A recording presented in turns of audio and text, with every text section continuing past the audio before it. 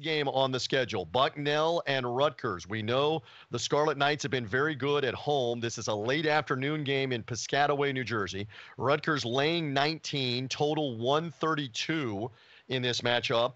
Matty Cox, we go to you for thoughts and an official play, with Rutgers already having pulled a couple of big wins at home as well.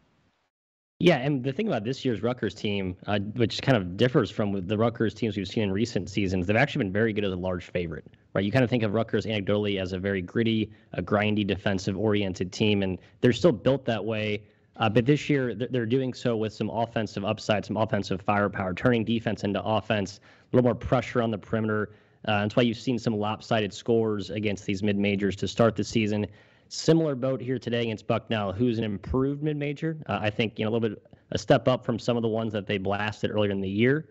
But it's a bad matchup for Bucknell in the fact that they don't have great ball handling in the backcourt. I think the turnovers could be a real issue and a real outlet for Rutgers to get easy transition points. Whenever you're betting a large favorite, I think you want to identify easy, reliable sources of scoring, whether it be crashing the glass or getting turning defense into offense. You don't want to be sitting there relying on a large favorite to make shots from the outside. I think in this matchup, there's those easy avenue to points off turnovers. And Bucknell, they've already played Sunday this week and they played Wednesday, so they're coming to Rutgers less than 48 hours after a pretty impressive second half effort against Richmond, all things considered. We talked about how brutal the weather's been. Can't imagine it was a super seamless travel to get up to the New York area. No. The rack will not be, rocking like it usually is. It's going to be winter break, kind of a deadish crowd.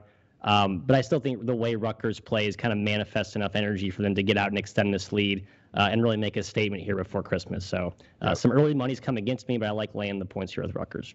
No doubt. And again, to your point, there have been a couple of games already canceled in the Northeast. Bucknell is in the region, so they have a chance to get out for the Christmas weekend after this game is played in the afternoon.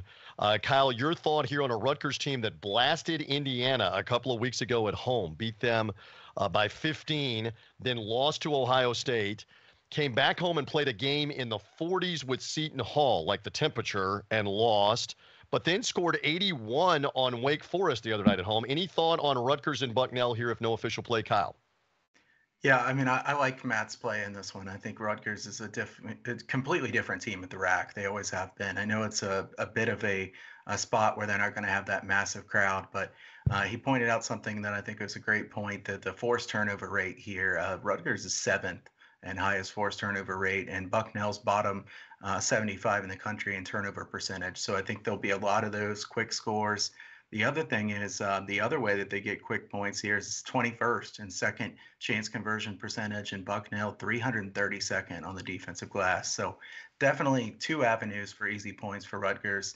I think Bucknell playing 2 games since Rutgers has even played also works in their favor, because Bucknell's not a really deep team either. So I think Rutgers here can get right, win this one pretty handily. And I think this is a pretty good spot for them. They're a great defensive team still. They're playing a little bit quicker than they used to, but I think they can lock down Bucknell in this one. All right. Again, for this matchup, Rutgers laying a lot of points. Matty Cox is unfazed by that. He says, give me a present under the tree. Give me Scarlet Knights. One present. Just one. And lay the 19 in this matchup with Bucknell on a Friday afternoon.